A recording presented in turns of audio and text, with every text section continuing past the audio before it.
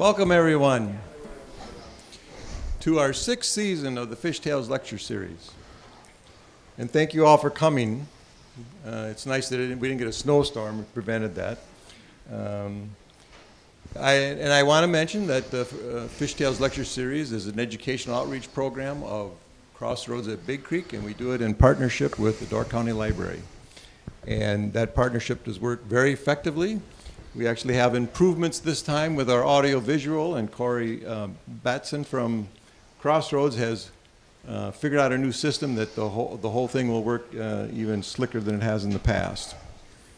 And all those on Zoom, welcome. And please pay attention to some of the housekeeping rules on the right-hand side of the screen. So our first talk this year is going to be by Dr. Dan Eisenman here. This quest for nest and revisiting the issue of nest fishing and smallmouth bass recruitment. He first presented last year, and then he's got another year of data with new insights and so on. So it'll be very rewarding, I'm sure, for his presentation. As far as the rest of the Fishtails Lecture Series, our next speaker will be Dr. Patrick Forsyth from UWGB, and he's going to talk about the success of passing sturgeon over the Park Mill and Menominee dams on the Menominee River and how they've tracked that. They started passing those fish, I believe, around 2009. So they have a whole bunch of cool data. It's going to be a real cool story. And there's been a lot in the news lately about listing of lake sturgeon and that kind of thing. Well, this project will demonstrate what managers are doing to try to restore that population in the Menominee and the interesting ways they have for approaching that. So that'll be very good. On March 14th, Dr. Emily Tyner, who's the Director of Freshwater Fisheries Science at UWGB, will talk to us about the NERR, the National Estuarine Research Reserve. Locally, you've probably heard about that. I know that the city is interested in having the visitor center be located in Sturgeon Bay. But even if that doesn't happen, there will be a reserve property that includes Crossroads, the Ship Canal property for the Door County Land Trust, and the DNR property around Strawberry Creek that have been requested to be part of that reserve property, which really means that they'll have areas that they'll develop a cooperative agreement with to allow them to do research there. So the big question I have asked Emily to address is what kind of programs is the NOAA, this is a program under NOAA, what kind of programs will they bring? What kind of research, what kind of monitoring, what kind of outreach? So at least she'll explain to us what life might be once it gets established. And then finally on April 11th, Dr. Karen Murchie, our favorite sucker lady, will be back. She's from Shedd Aquarium. She presented a couple years ago. But just like Dan here, she's got new data, including this acoustic telemetry. So she has transmitters in sturgeon that were tagged in Sturgeon Bay, in Samuelson Creek to be specific. And so now we'll be able to track where they go out in the lake, do they stay in Sturgeon Bay, do they go out in the Full Bay? And just with a couple more years of research from her will also be very interesting. So please make every one. So just a little bit on Dan Eiserman. I don't want to take too long, but he serves as the unit leader of the U.S. Geological Survey Wisconsin Cooperative Fishery Research Unit, and that's located at the UW Stevens Point.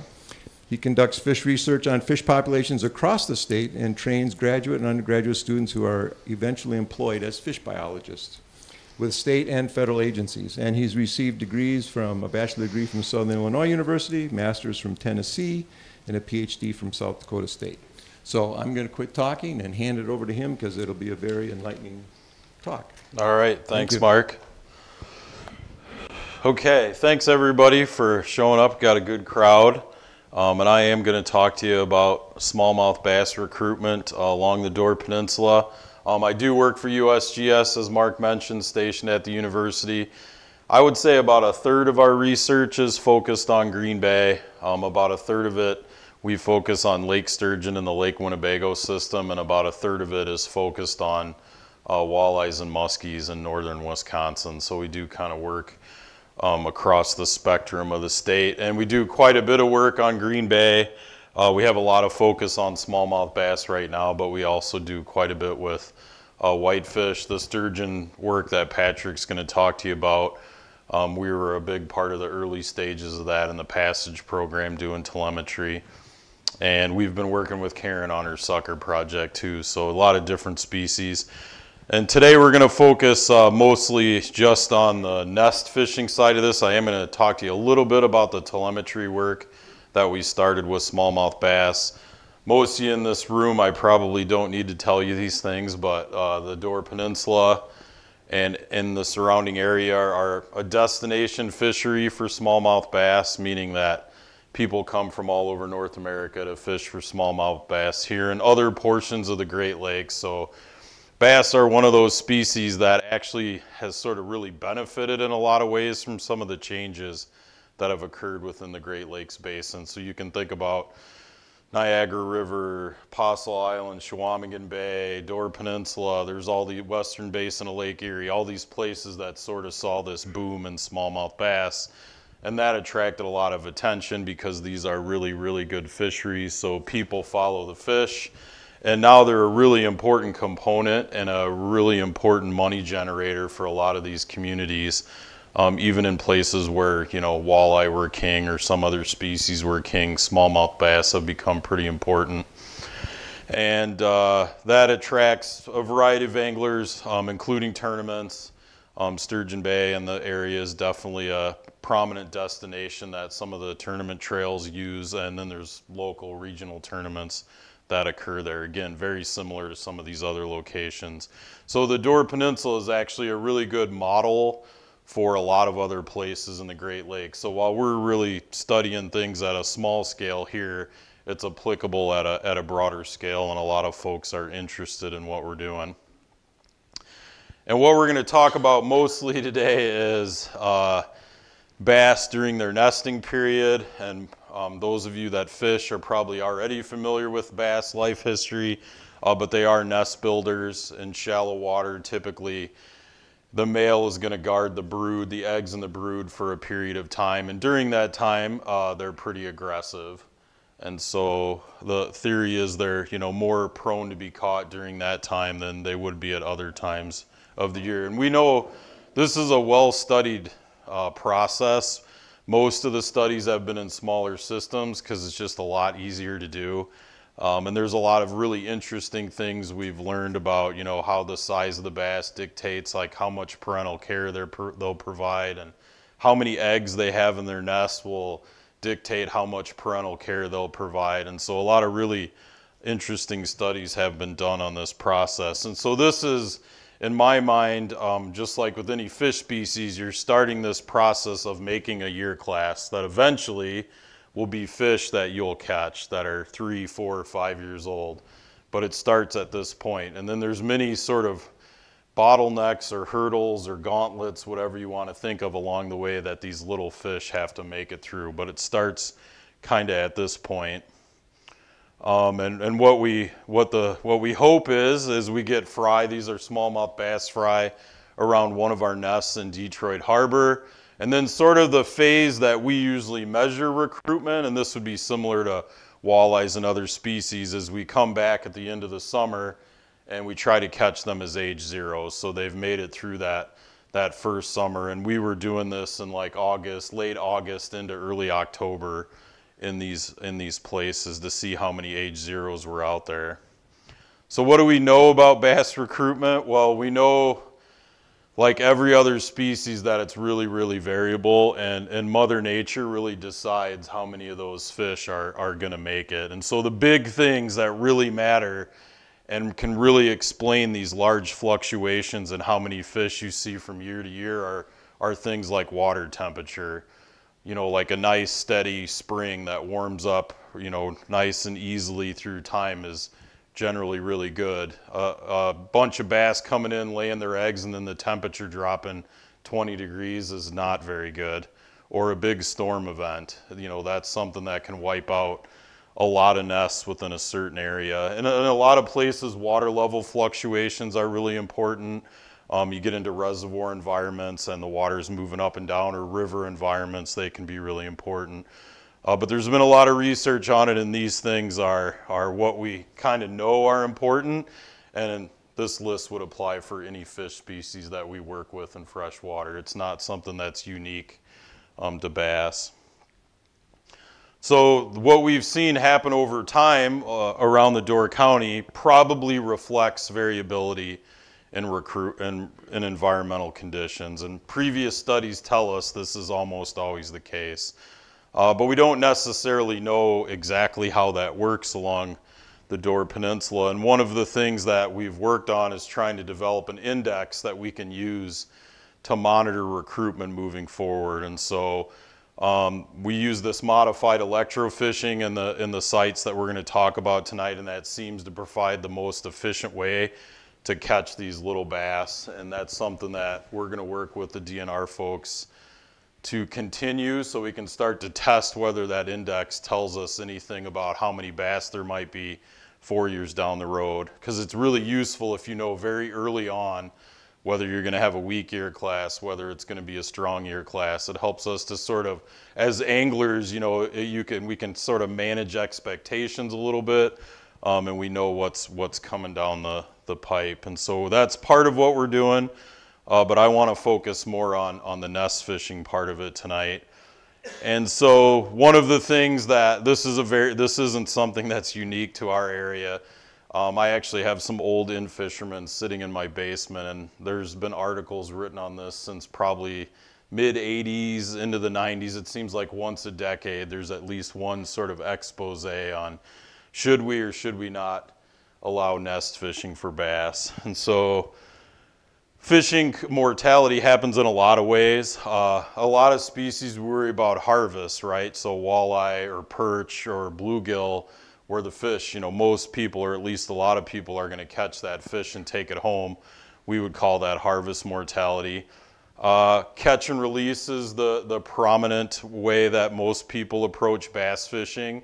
And from research, we know that most bass survive this process. It depends, obviously, on water temperature and things like if they've been in a live well for a really long time. But for the most part, they have fairly high survival from that process. So given that most people let the fish go and most bass survive this process, like fishing-related mortality, I'm just going to say is probably not high enough to really regulate how many fish you're going to see from year to year. So that leaves us with nest fishing, and this is a concern for some stakeholders. So one of the things we did to sort of kick this research off is the DNR held several public forums where we actually talked to folks about, let people talk actually, about what they thought was happening and where they thought this might be a concern. And that helped us sort of think about how we wanted to approach the research and where we might want to do it. And so the concern is that when we have, this is some video I'm going to show you. Again, this is a bass that's going to be on a nest and it's guarding its nest. We have people that are targeting them, and so again, they're pretty aggressive at this point in time. They can be easier to catch, and this fish is going to eventually pick up this well-placed night crawler. And then, you know, things happen. That bass is preventing predation. I mean, it's guarding the nest and usually working pretty hard to do that. So this person took forever to hook that fish, but this is just one example. We didn't see this very often, but there's a few places in Sawyer Harbor where you get a lot of cincharchids, and when that bass came off, this could happen. But this doesn't always happen, and it really varies from nest to nest, and it's not a guarantee that you're going to pull that bass off the nest and that's the end of the story. And so there's a lot of literature out there on this from all these previous studies. I think we found somewhere between 20 and 30. And I'm going to talk a lot tonight about nest success, and all that is whether or not that nest produced fry. Because you saw that one picture I showed you of the Detroit Harbor fry. It's not real easy to count how many fry there are around a nest. So if it made fry, we consider it a success. And part of our reason for doing that is that's what all these previous studies had done. So we wanted to remain consistent. so we could compare things. And so what we do know is that when you pull that male bass off a nest, the probability of that individual nest being successful goes down. But it does not mean it's a guaranteed failure. So, and we see in the videos that we took, there are a lot of cases where the bass gets pulled off the nest, there's no predation, and that bass is right back on the nest in a really short period of time. And so even though the angler removed it, the nest may not have been affected by that process.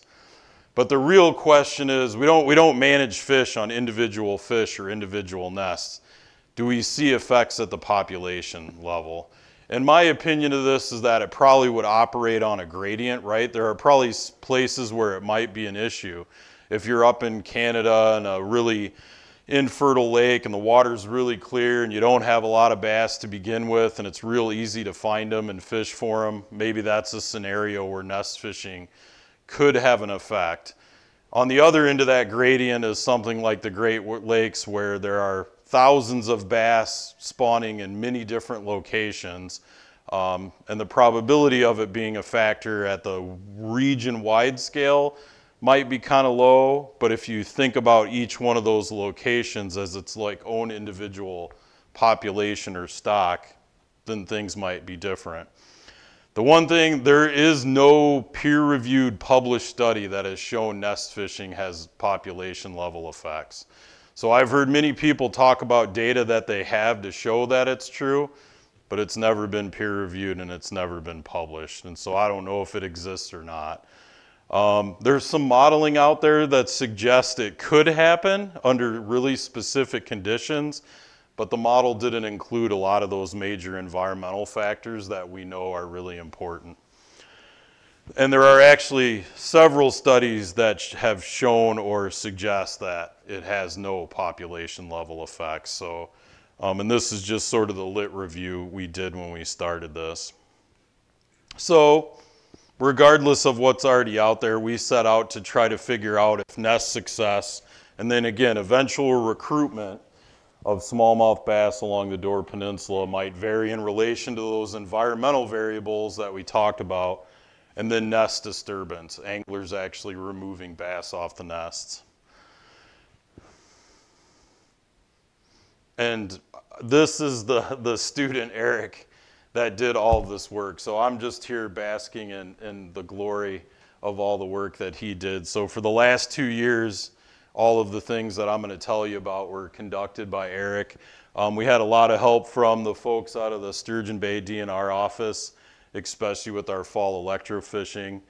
And Eric is now the black bass biologist for the Arkansas Game and Fish Commission. So it played out pretty well for him too, and he's going to be continuing to work on smallmouth bass and other bass species in Arkansas.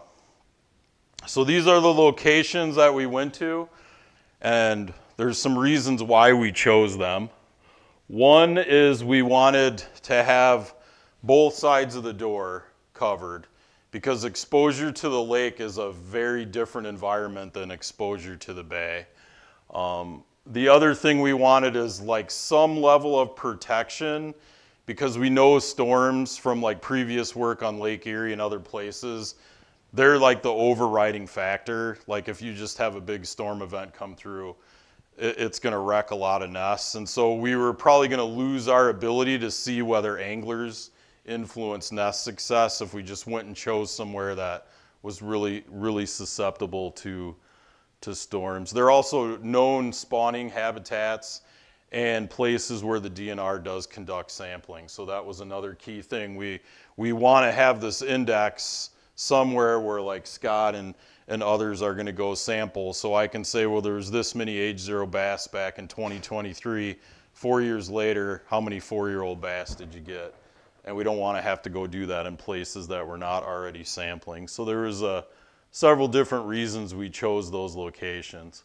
So the first thing we wanted to measure is the intensity of angler effort in each of those embayments. And so this is sort of like a creel survey, but we weren't talking to the anglers. We were relying on the DNR creel surveys to give us some information on like how many people were in each boat and how long were they fishing and things like that. how many people were targeting bass.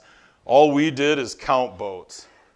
And we did this with a map in hand. We actually marked where every boat was on every day that we counted, so we could create these like heat maps through time, and we could see how many people were out there and where were they fishing in relation to where we knew nests were located. And so that was really the main goal of this process. And so we did that in both years from about mid-May through the point at which fry left the nests. And so that was sort of the end of our spawning period. When we would start going out, if we weren't seeing fry anymore, we called the spawning period over. And then for nest success, we worked with transects in different parts of these bays, and they're shown up here. And we did them at 3 different depths, shallow, medium, and deep.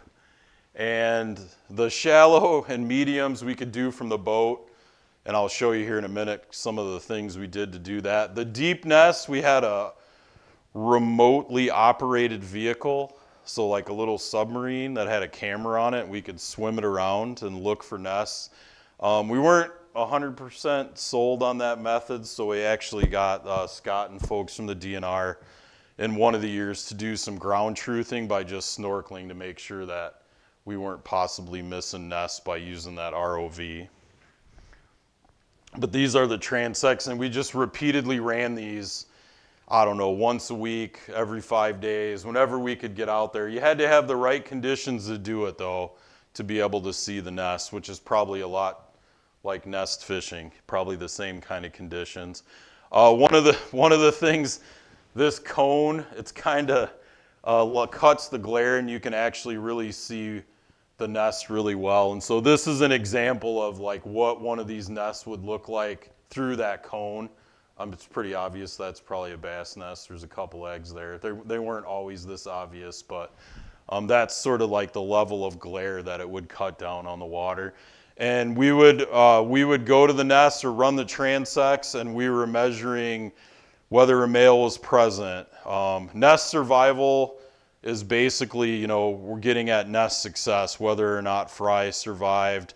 We did try to like relatively estimate how many eggs or fry were there, how many predators were around, and then we were measuring these environmental factors. And we had these 30 nests in each place that we focused on. We called them focal nests, and we tiled them.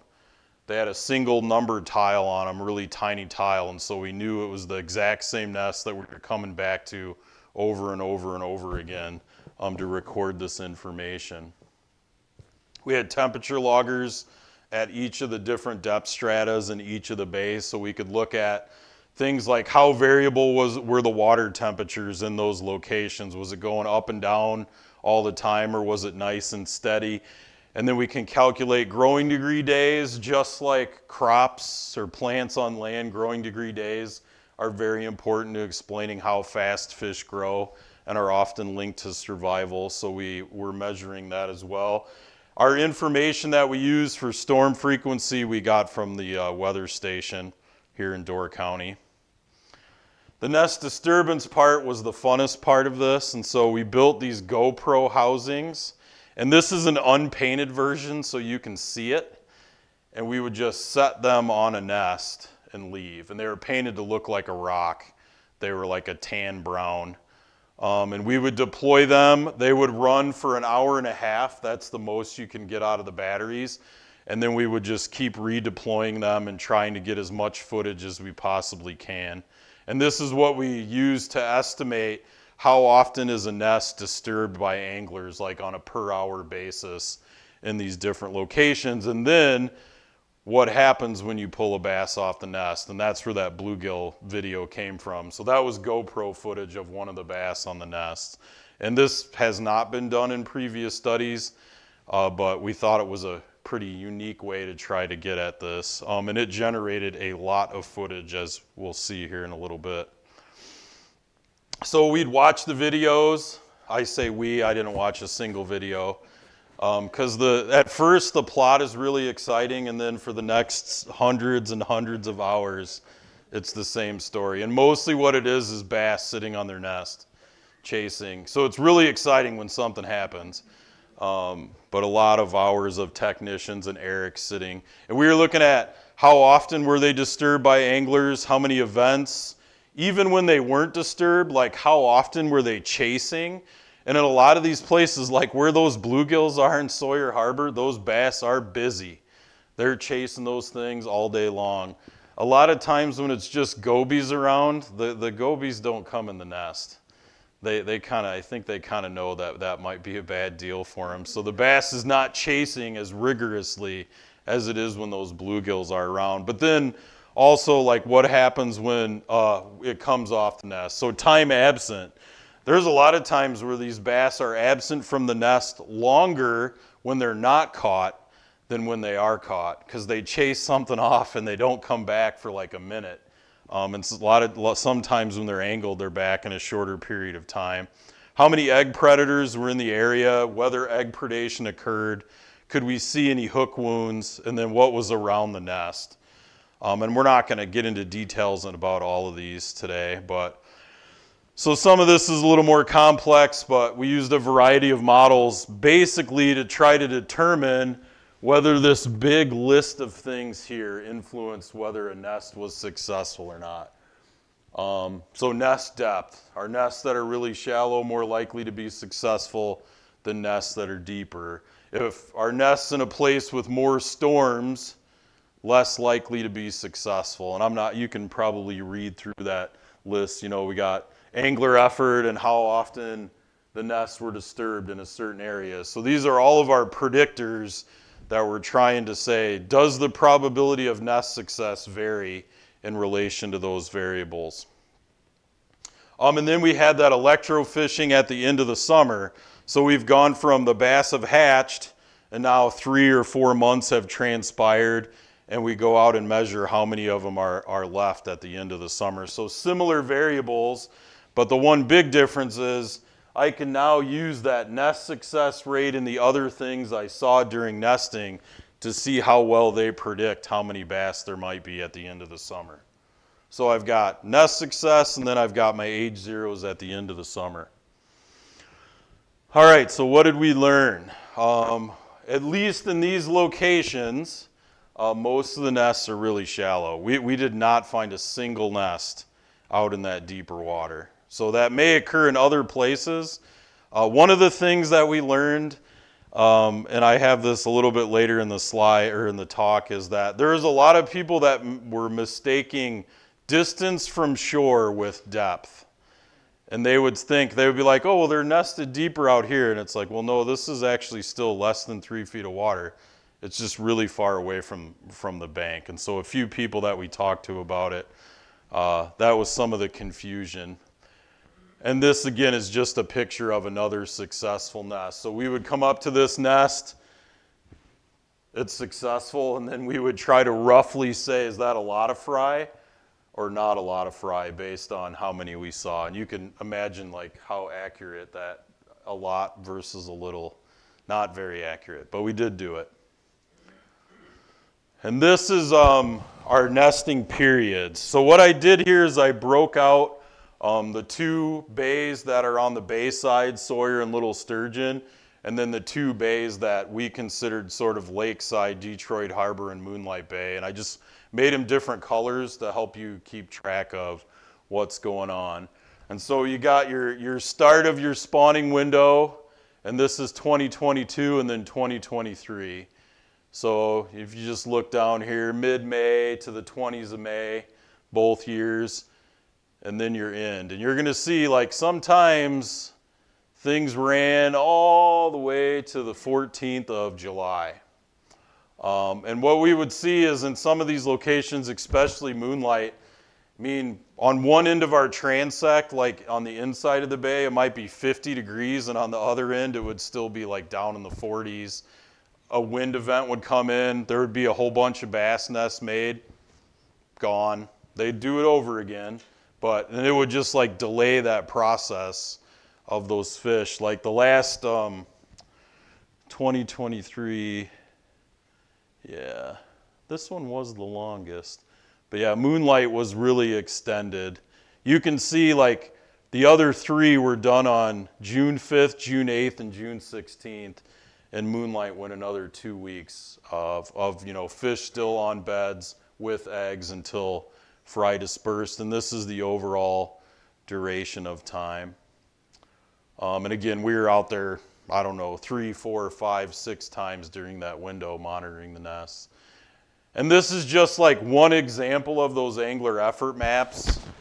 We have lots of them, but the yellow dots are where the boats were, and the black dots are nests. Most of those nests are ones that were on our transect. There's a few others that we knew were there, and so we marked them. It doesn't mean these are the only nests in these bays, but they're the ones we're aware of. And what you can clearly see is that we did pretty well in getting a gradient of effort.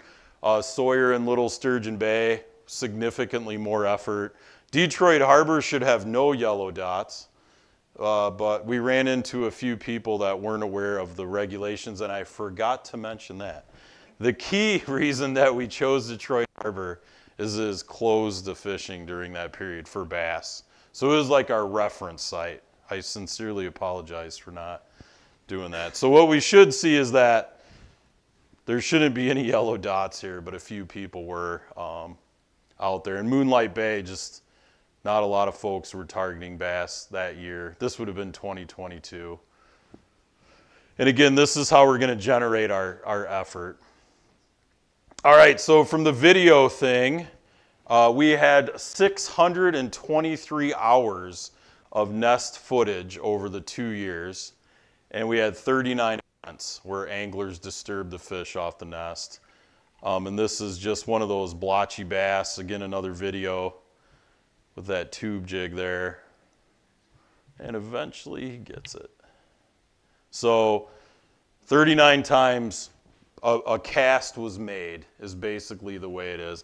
And we're actually going back through all of this and trying to figure out how many of them were the same person, like casting multiple times, and how much of them were just somebody happened by, one cast hits the nest and they either gave up or they didn't even know the nest was there and moved on, whatever the case might be. And then this is like the bulk of what we did. So we're going to stop here and spend a little bit of time. Again, I split the bay and lake different colors, and we'll just walk through this. So this is the number of angler hours or effort that was targeted at bass. So based on the Wisconsin DNR Creel survey, a certain percentage of anglers said in some way, shape, or form they targeted bass during that time window. And so you can see Sawyer and Little Sturgeon, lots more effort. Detroit Harbor, actually zero effort. Those people that were out there, I don't know, probably wisely, if somebody asked them, they said they weren't targeting bass. So it showed up as a 0. So maybe a little bit of effort there, but this is how it played out. And then here's the cast per hour from the videos. And so you can see like Sawyer and Little Sturgeon Bay, when we watch the videos, they're being targeted along those transects like far more frequently than these other places. So, and I've got to look into these a little bit more. I would basically take them as sort of a relative measure at this point. I'm not exactly sure we can translate it into a fish is sitting there and every 0.38 of an hour, or that percentage of an hour somebody's casting at it. The point being, though, these two have much higher disturbance rates, much more angler effort, and you can see and what we saw in 2023, there was a lot more effort and a lot more angler disturbance in these two bays. And that's going to be important as I show you some of these other results. And it is really important to look at here. So here's the number of nests of those 30 that we monitored over and over again, the percentage that were successful. So you can see 55 and 48 in that first year. And in both cases, they're lower in the second year. The Great Lakes average, so there's about 10 other studies on the Great Lakes, is 43%. So in that first year, Sawyer and Little Sturgeon Bay were above average for other places on the Great Lakes. And then even in the second year, so Little Sturgeon was below the Great Lakes average in that second year. So that's how these numbers played out. Again, we're kind of working on this a little bit. The numbers might change in some way, but the relationships and the relative relationships will be the same. So a lot more disturbance in the second year in those two bays. And then this is, remember, this is coming back at the end of summer and looking at how many age 0 fish there are. So I put the nest success rate back up there again so you can see how it played out. And this time I just have Sawyer 2022 and then followed by 2023. So 55% nest success, 12 bass an hour. Drop the nest success, fewer bass per hour. A lot of other things going on besides nest success. But you can just see how those lay out. And this is that index that we're going to use moving forward to figure out, does that number there tell me anything about how many bass I might have down the road 3 or 4 years down the road? All right, so how about all that fancy modeling I talked about? What did it tell you? So one of the interesting things is if you look at this, and there's a lot of ways to interpret this, according to my analysis, the harder you fish for bass, the higher their nest success will be. Now, it's the same kind of correlation as the number of churches and the number of bars across towns in Wisconsin. You have more people, you're going to have more of both. And this is probably really a reflection of better habitat means more fish, and more fish means more people fishing for those fish. And it's that same kind of relationship. But yeah, so if I was really diabolical, I could just say we need to disturb more nests and we'll get higher nest success. But and the reason is all of these things that are in gold are all correlated together. So the growing degree days during nesting, that warming rate or how many good days of growth they're getting, that's probably something that might influence nest success logically. It just happens to also be correlated to how many people fished in that. And that could be just due to good weather, right? The weather's nice, more people go fish, they disturb more nests, but because the weather is nice, more nests are going to be successful whether you're fishing for them or not. That kind of thing. And so the 2 years on the 4 places make it hard to really tease this apart, right? I'm stuck with angler effort as the best predictor of nest success. And I would have to say, the more I fish for them, the better the nest success rate is. And I know that's not a biologically reasonable argument, but that's how it played out. However, I could stick growing degree days during nesting down here and get a similar relationship, and that does make more biological sense.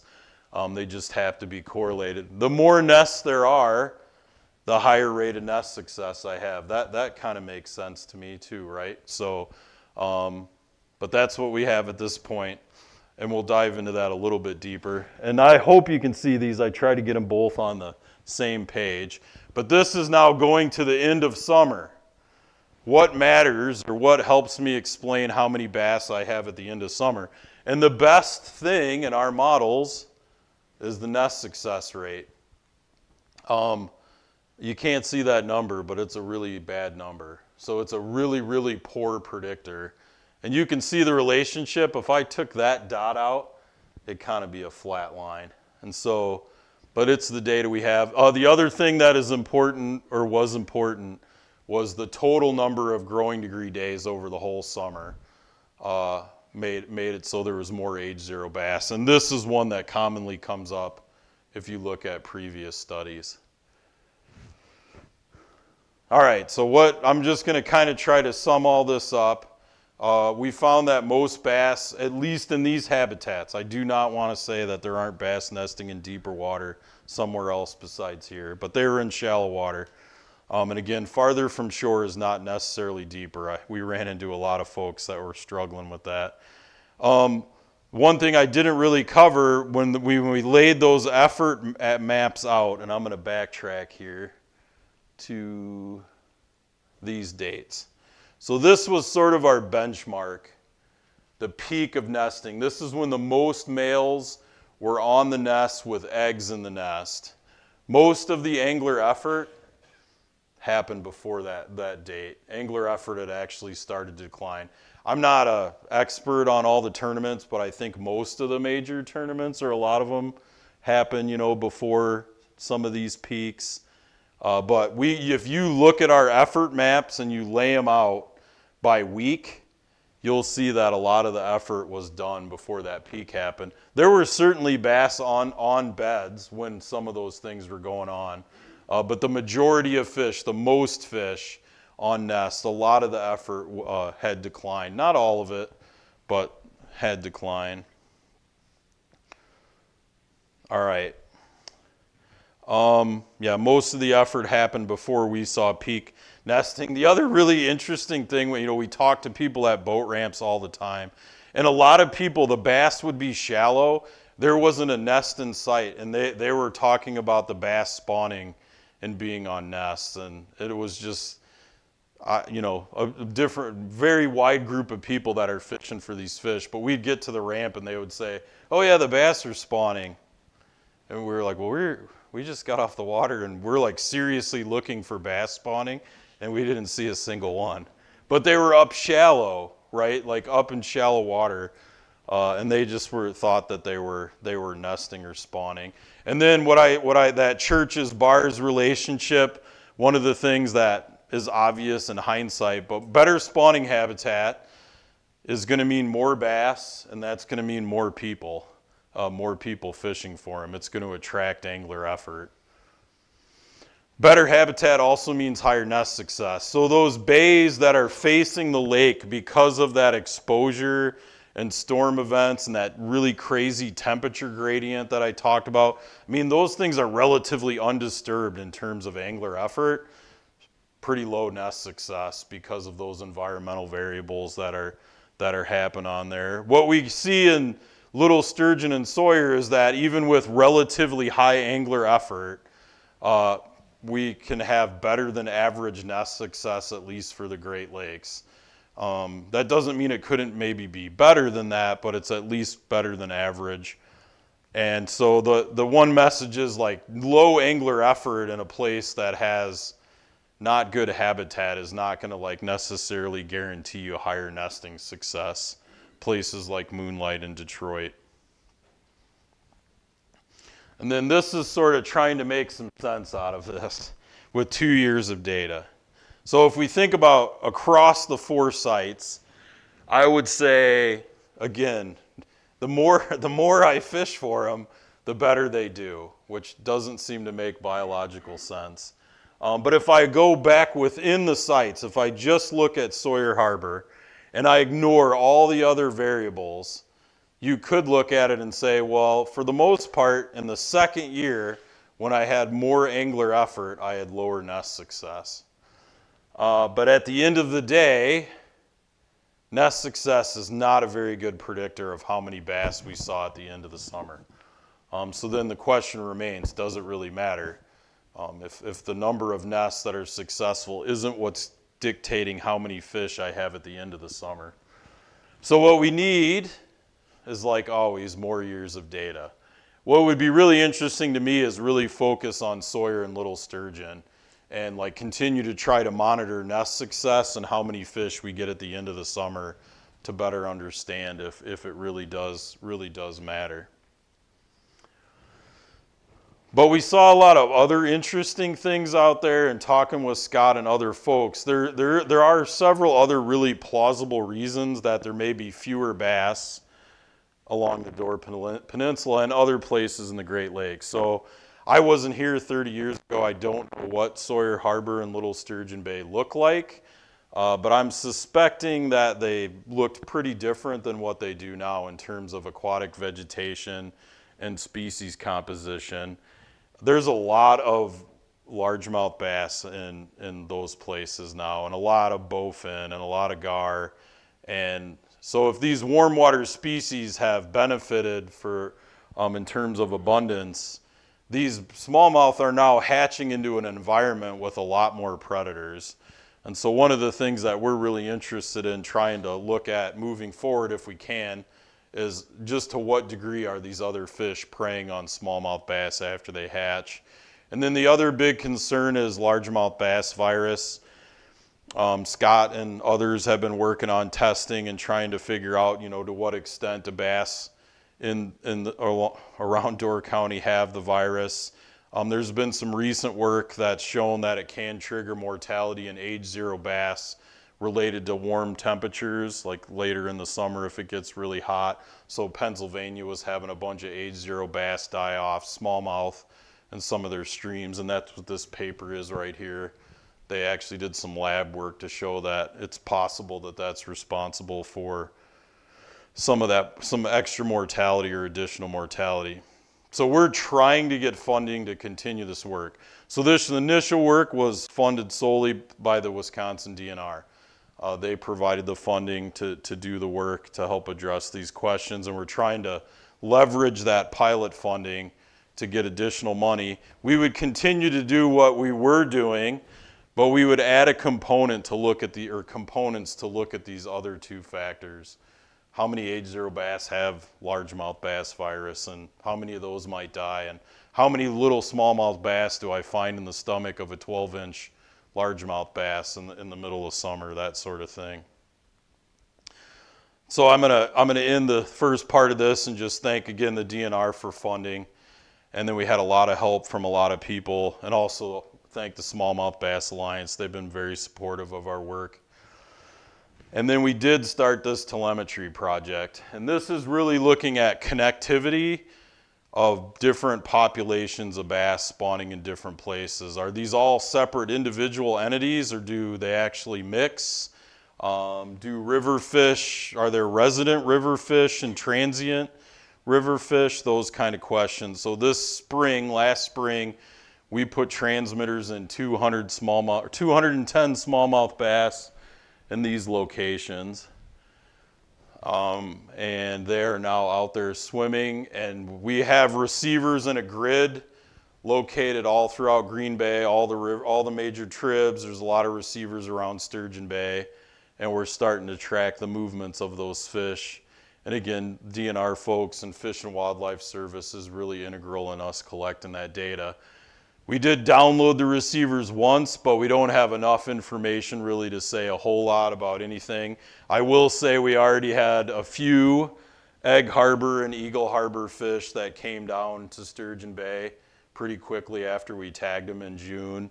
And one fish that was tagged in the Econo that got caught in Eagle Harbor that had swam across the bay in some way, shape, or form. We're not seeing a lot of detections out here in open water. So they're sometimes leaving these locations, but it doesn't look like they're just going out in the bay and wandering around. If they are moving around, they're moving along the shore. And I'll just show you, I got one more. This is one of the fish that we did in Eagle Harbor, and this is just us. Uh-oh. Letting it go. Maybe not.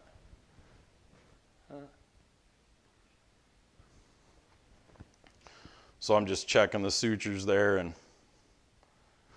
off it goes. And we tagged a bunch of different sizes. They do have a brown loop tag on the end of them, but we made it brown because we don't really necessarily, we don't need like the transmitter back or anything. And so you might see it, you might not. I think we've had some 16 or 17 of them have been recaptured out of the group, and we suspect that a bunch of them have been, and people just didn't notice the external tag.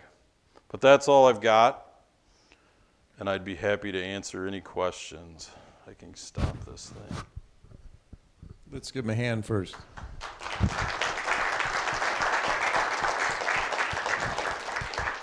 So if you have a question, to make sure it gets recorded, I'll hand you the mic, and we'll make sure that the system will be able to hear it. Are there questions?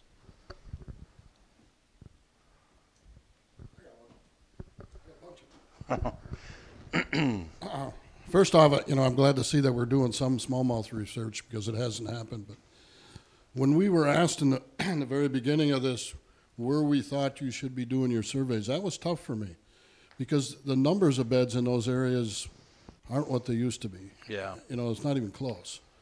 So are the fish spawning in different areas, or are they not spawning, or are there less fish? Some of the questions I think that have to be answered.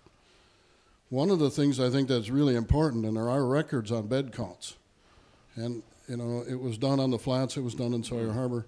I think bed counts on a yearly basis would be important. See if they're going up or down, if the areas are changing. Sure seems like that's the other one. There was not a lot of mention on, you know, gobies, and there are a whole lot more gobies than there are bluegills, and we know that. And we've seen the videos that the DNR's had out there on how quickly they can empty a bed of eggs, and so, you know, they haven't gone away. I think there's less of them, but I don't think they've gone away at this time. The other thing is a lot of the. Go ahead.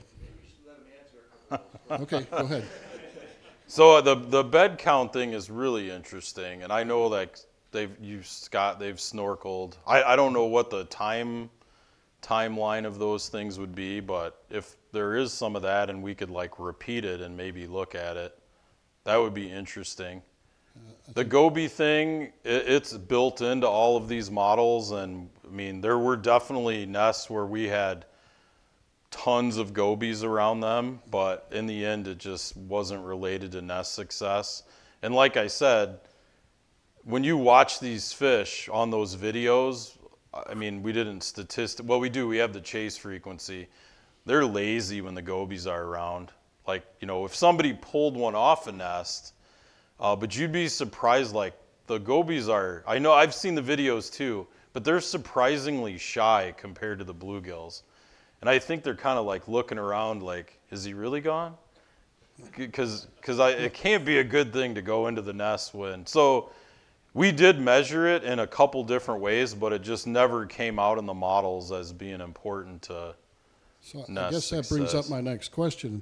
Most of your looking at beds were a fish that was removed and then pushed back in the water in a very short period of time. How about a fish, for whatever reason, is not coming back? Yeah, and we did have some that did not. And then what happens to bed? It just depends on what's around. So it can actually, like, nothing can happen. If there's no predators, it takes a while for something to happen. But if there are, so I don't know, we might have had one or two fish that actually didn't come back. So another fish is not going to take that bed over. Bluegills generally will spawn in bass beds if there's nothing on it. Yeah, but I mean, we're only watching for maybe an hour and a half. Yeah.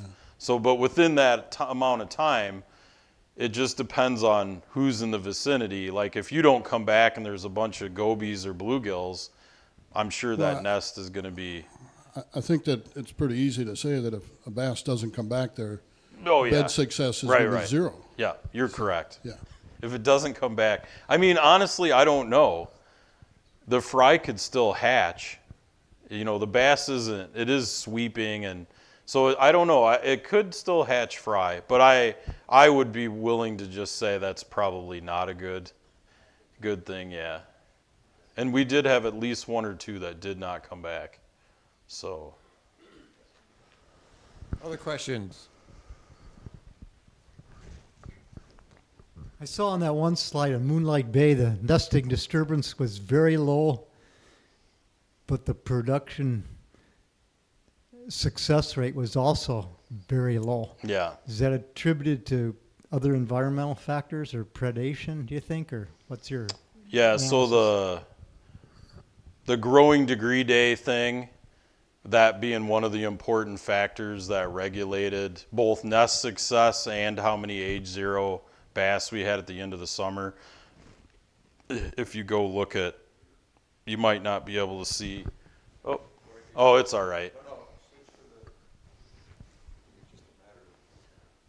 I was just going to point out, like, you probably can't see it real well, but like the points that are down on this end of the plot that have very few growing degree days, those are probably Moonlight Bay. And so it's just a colder environment, and it's really a lot more volatile, like temperature-wise, during that early phase. Like, we would see fish come in and then leave and then come in, and like they'd be nested on one end of the transect but not on the other, and then eventually they would all like kind of set up, and we had one event there that basically wiped out everything that had started. Then they came back in and started again. So it's just a really tough environment for them to pull it off, but they do. Whereas on the bay side, it's a little different, and I don't know, like maybe the flats, you know, probably different even still because it's kind of more exposed than the bays would be. Other questions? Can you give us a summary of the life cycle of the smallmouth and age, average age on the fish, as well as how long do they live? What's the expected? Sure. I mean, basically, we kind of talked about at the beginning. They're going to come into these typically shallower water habitats in spring. That would be, you know, starting in mid-May, as we showed. And males are going to start to build a nest. They do go through courtship and try to secure females. And there's definitely some evidence to show like bigger males are more successful at that sort of thing. Then we go through that hatching process. It'll be 3 or 4 years, maybe sometimes even 5. It just depends on where you are before they're sexually mature and would spawn, you know, from hatching to that point would be that long. They can live into their teens. I don't know what the oldest fish that we've had, like otolith-wise, has been. I'm looking at you, I should probably know, but yeah, 15, 16. Like the fish that I worked with on Lake Erie, like 18 was a really old fish. But they can live into their 20s in some places. It's just in the Great Lakes, like in around the door in like the western basin of Lake Erie, they grow pretty fast, like relatively fast, and growth and mortality are negatively related. Faster you grow, faster you die. But that's kind of it in a nutshell. I don't know if that answered what you're, yeah. So that's why we got to wait 3 or 4 years to kind of validate that index, because they won't show up. They wouldn't be a fish that anglers would really target until then, or if the DNR would set fyke nets, that's about when they start to show up in those nets. Yeah, so I just have a question on, do you have a sense, or is there a sense on the sex ratio out there, males to females? I'm just wondering if there's a limiting issue there with a sex ratio between within the fish, within the species. I don't know So it's really tough. It's very difficult with bass in particular. Other species, it's not so difficult. But females, it's really hard to tell a female bass, believe it or not, until they're just about ready to spawn. Because unlike some fish where you can squeeze eggs out of them, so we're not able to really, we can tell by the size, it's the stem, the stomach, that's probably a female. But you can get squeeze and squeeze and squeeze. This is, we call it fish squeezers, because when they're spawning, usually the male's fairly easy to tell, but even with bass, they're just very difficult. So generally speaking, you'd have to kill a bunch of them and cut them open, and we're not finding them. Yeah. So I would say we tend to see more males because of the way the behaviors of males, because they come in earlier, they're more, like Dan said, they're more aggressive, they're definitely more active. The females come in, come out, so it's the behaviors that makes it much more difficult than it would be with other species. Okay. Yeah, So the one thing that we know generally, not necessarily about just the door, is that female bass do tend to live longer than male bass, and that's because, I mean, the spawning for a male is a pretty strenuous exercise, you know, so it's probably a source of mortality for male bass. So they tend to grow about the same rate and that kind of thing, but females will sometimes or often get larger just because they live longer than the male. So there you probably are going to end up with like a little bit of skewness at older ages where you might have more girls than boys, but at younger ages it might be the opposite. yeah. I kind of asked that in relationship to this re-nesting phenomenon. if a nest is destroyed or disturbed, and what are those females doing? Just hanging out in the vicinity? Yeah, so a lot of times, many times that the nests were destroyed was before eggs had been laid. In Moonlight Bay, it definitely was some nests with eggs, but a lot of the time it was like they come in, they made a nest like really early. They were kind of on it, but they don't get super loyal until they get eggs. And then the nest, the like storm event or whatever it would be, disturbed them. So I don't know what would happen if you had all the females that laid, had all spawned, and then you have a storm event. I don't think that would be a good thing, because I don't think there's like another wave of girls waiting to come in. But they do spawn at different times. Like, the theory is larger males and larger females spawn earlier than smaller males and smaller females, and that's like a good insurance policy, right, against this environmental change. You wouldn't want all of your fish to come in on the same day or the same week, because if the storm happens the next day, you're done. But if you have fish that are just continually spawning over a month or more, that's probably a much better policy, that at least, or approach, so at least some offspring are going to make it through that window. If I could, I just have one other question, kind of in a different tact. You said most of the nests are in water under 3 feet, and I'm just thinking about the lake level variations out here. And do you see any legacy effects of years after a very low water level that you might have some influence on at least where the beds are? Yeah, most of the nests are really shallow. Like, I'm using 3 feet to be like kind of generous. Most of the nests in those places are shallower than that. So, water level fluctuations at like the feet level, I think would definitely influence like the availability of those near shore spawning habitats. So higher water, I think, would probably expose more of that habitat, and lower water might subtract it.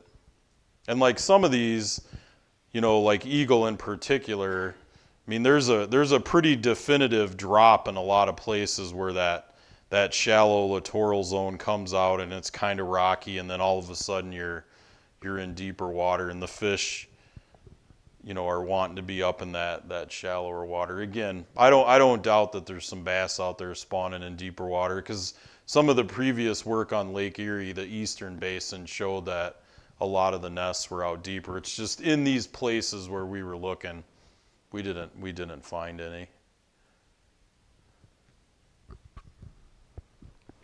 Yes, I want to make some comments. What I've observed in the last 6-8 years, I lived along Lama Wama Lagoon, which is about 1,100 feet long, and one end empties into Sturgeon Bay, and the one side of that lagoon is predominantly docks, and the dock side is not as deep as the center of the lagoon. So this year, it's going to be a shallow year. It's going to be 2 to 3 feet along those docks, right up next to the edge. I would say 2 feet out from the shore. And this has happened. A warm, shallow time has happened. One other series of, I'd say the first 3 or 4 years I was here, and then we had that deep water come in. The deep water was a big difference in nesting. Now, about every 10 to 12 feet along that whole 500 or 600 feet of docks, there's a nest on a good year. That's a lot of nests. And then when it was deeper, we could barely find 4 or 5 along the whole place. Yeah. Now, I walk my dog 3 times a day along that dock side, at least 3/4 of it. Yeah. I have a lot of time on my hands, so I can. I think I've seen a lot, and I'm not I'm not an expert by any means, but every one of those nests has a bass on it for about 6 weeks, middle of May to the end of June. I can't, my eyesight isn't good enough to see eggs at the bottom because there's a lot of rock and sand and it all blends in. But I've seen schools, on a good year, I've seen large schools of fry about 1/4 inch long. And on the deep years, I hardly saw any. And so I think most of what you've been talking about, I can concur with. We have no effect of storms, so we're in a protected area, and the only thing that causes a current is high water to low water. And if a storm is in the area, well, then we have, that's a low pressure, so it's high water.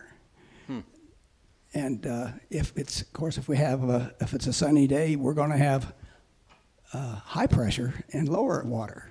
So that's the only thing that causes a current to come in and out of our lagoon.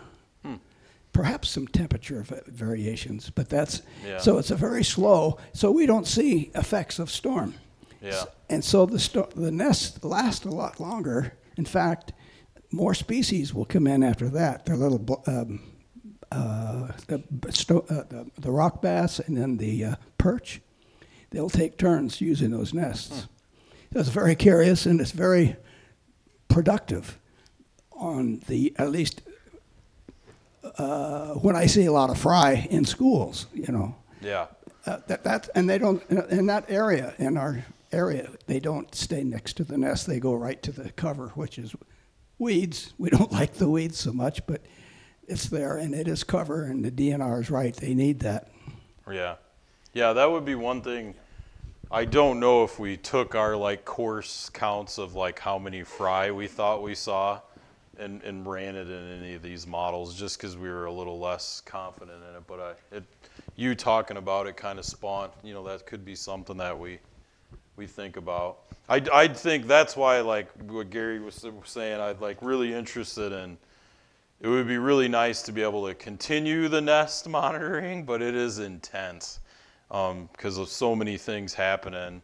And we're trying to get more funding to do it. We're probably for sure not going to be able to do it this year because Eric's gone and we're on to other things. But because it would be really interesting to be able to do consistently like most of these things over a 5-year window or something and really get a better feel for what's going on. And we can talk about maybe the bed count data is something we could look into trying to replicate and look at trends.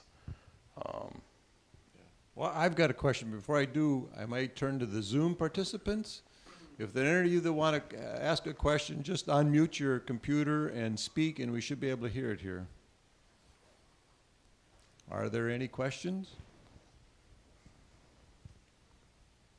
Blue screened it. Okay.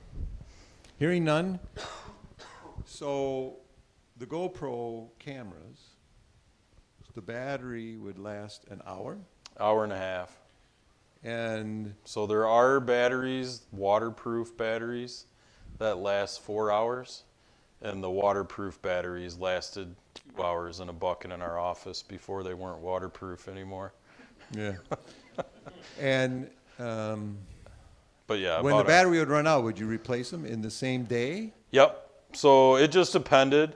So some nests got like 4 to 6 hours of continuous monitoring, sometimes only an hour and a half. But they would just go to one of the sites for the day, immediately go out and pick the nest that the GoPros were going to go on, drop the GoPros, and then go do something else. So they weren't around the nests. And a lot of times, like, or at least some of the time, they actually could see the people fishing, you know, so we kind of knew there was probably going to be something on the video because we knew people were fishing in the area. But then they might use the same nests over, you know, repeatedly. I don't know how many nests. I didn't have that in the like Is- how many individual Is there a nests. time of day effect at all, In terms of disturbance? or whatever? Oh, Like, yeah. But would you have missed, I mean, if you didn't put in a fresh battery at 7 in the morning, you'd miss that time of day. Yes. So we tried to. I was just wondering how yeah. you account for time of day and all this. You would have to spend a lot more time doing it than we did it. But, okay, so maybe a better question would be, what times of day did you sample So I would the say most? most of it would have been obviously like during daylight hours, but it would have been spread out from like morning and evenings. It wasn't always the same time of day, but I'm pretty sure we probably didn't do it enough to that I could tell you between 7 and 9 it's this, and between 9 and noon it's this. Okay. But at some point we probably had cameras out at all of those time blocks. But it's just very hard to pull off when you also have to run a transect and get to 30 nests and see if they've got fry and count boats and everything else. So it was more of like when we were going to that location, the cameras would go in the water, and then they would just keep cycling them through the whole day. Oh, so they would replace them in that day? Oh, So- yeah, so yeah, you they- got Yeah. 4 times, you got If they were 6 there or 7 from hours, yeah. dawn till 2 o'clock in the afternoon, they'd They have had batteries the whole observation. time. Yeah, Okay, they would so it just keep. wasn't And a lot of times we were compressed. just swapping the whole camera. We just bought enough cameras that we would just swap them. We'd have at most like 6 or 8 out at a time. Yeah. And they fail. If you've ever watched YouTube, you'll learn how fun GoPros are. Okay, any more questions? I figured that Gary might have one more, or 2 or 3. Just one basically, and there's a lot of smart fish people here that have biology degrees. So just to clear up a lot of things, give me your opinion on the spawning period. You know, the fish are in the shallows. Is that part of the period where they're looking for a spot to build a bed, looking for the correct water temperature? Because we're kind of basing it now on maybe when they lay eggs, but there's a lot of effort prior to that Yep, and effort after that. yep. So is it 2 months? Yeah, I don't know. I feel like the first part of it, in some ways, is just warmer water. Like the fish are just coming into the shallows. Like it was pretty awesome.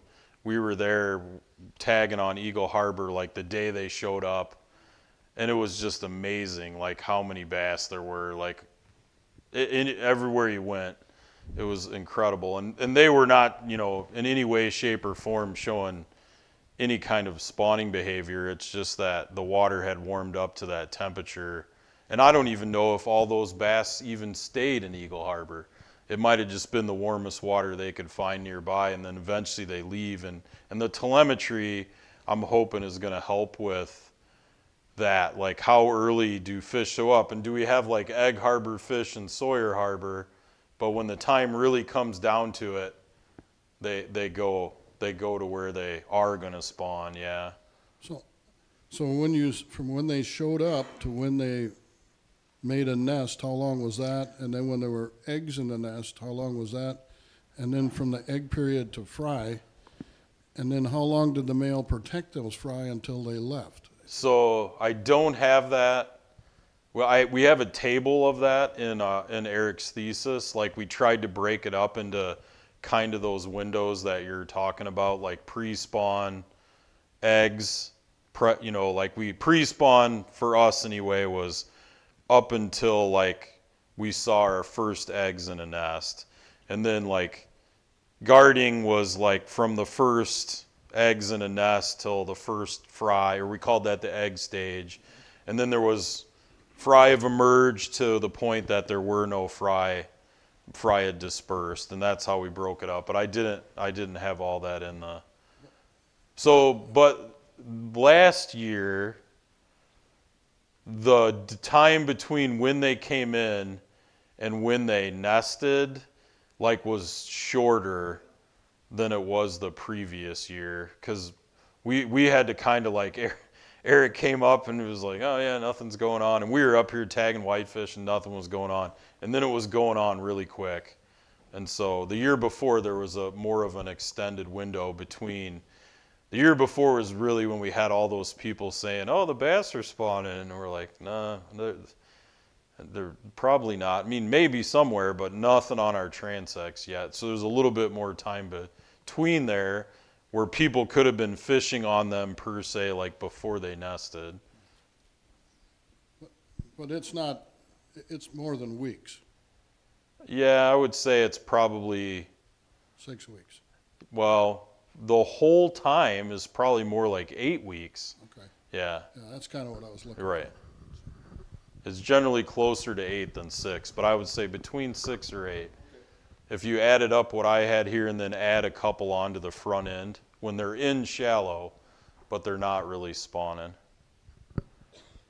I just have one quick question. Sure. Based on what you've learned over the last couple of years, has it affected your research design at all for going forward? And I specifically, do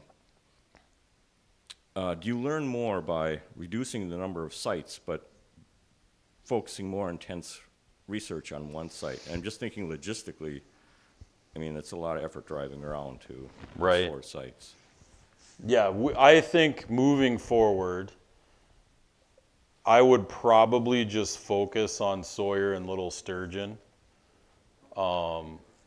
Just because, well, it also relates to like some of the other things we might be interested in. Part of it's logistics. But my question now is, in a place with good habitat and pretty high nest success, over years, could you tease out whether angling actually is influencing nest success anyway? And it still might mean that nest success has nothing to do with how many fish I get at the end of the summer, but I'm just really interested. I wish things wouldn't have played out this way, but they never go how I want them to.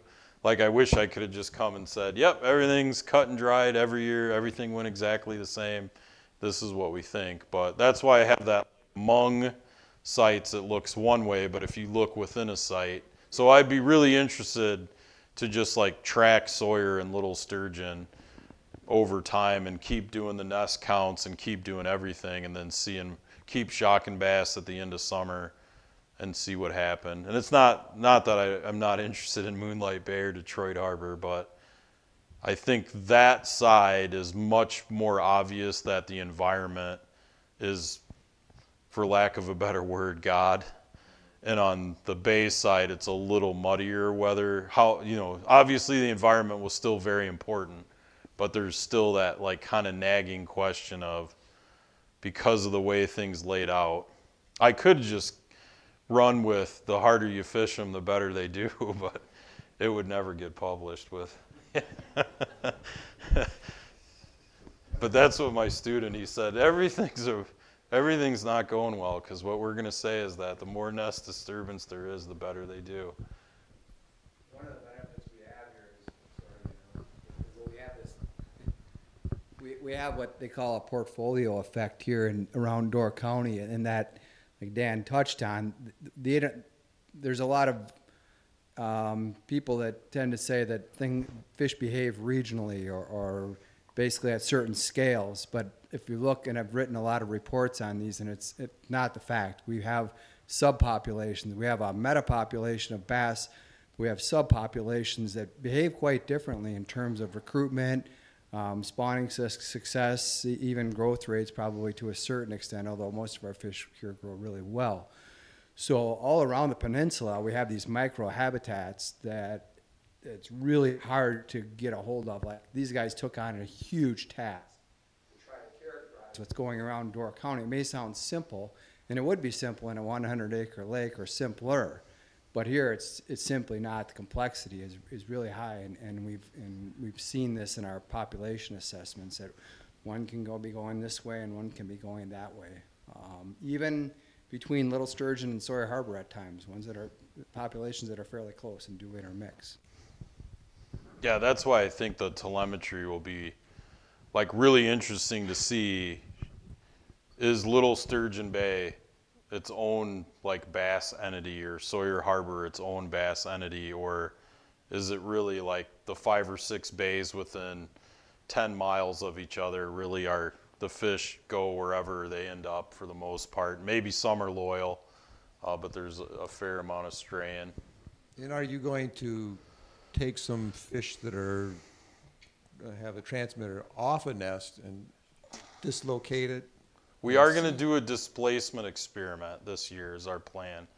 I don't know if we've actually ever talked about them like being on the nest, because they might be. It's more of like trying to target that window of time when tournaments are occurring, or a lot of the bigger ones are occurring, to see what they do. So what? Okay. Yeah, we're like looking at it in two ways. We're gonna tag bass in these locations and see what their natural connectivity is. Like, do all Sawyer Harbor bass that we tag always come back to Sawyer Harbor to spawn and they never mix with anybody else anywhere? Or do they sometimes end up in like Sturgeon Bay, or a couple of them in Egg Harbor or whatever? Well, if they were all like really discrete and then we do the displacement experiment and that disrupts that, then that's where you would start to be able to say, well, if I move fish this far, I'm potentially like disrupting their natural connectivity, where this group and this group would never mix.